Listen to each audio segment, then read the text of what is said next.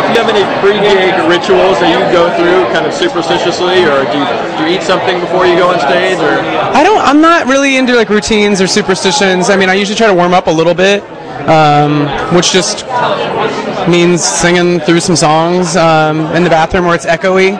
I've been doing my own makeup for the show, so that kind of helps put me in the mood to get on stage. Am I in the right spot? Should I move back? It would be cool to be buried with like the Led Zeppelin Greatest Hits album, you know? I mean, just get the favorites. That would be cool. I could live with that, or die with it, rather. Yeah.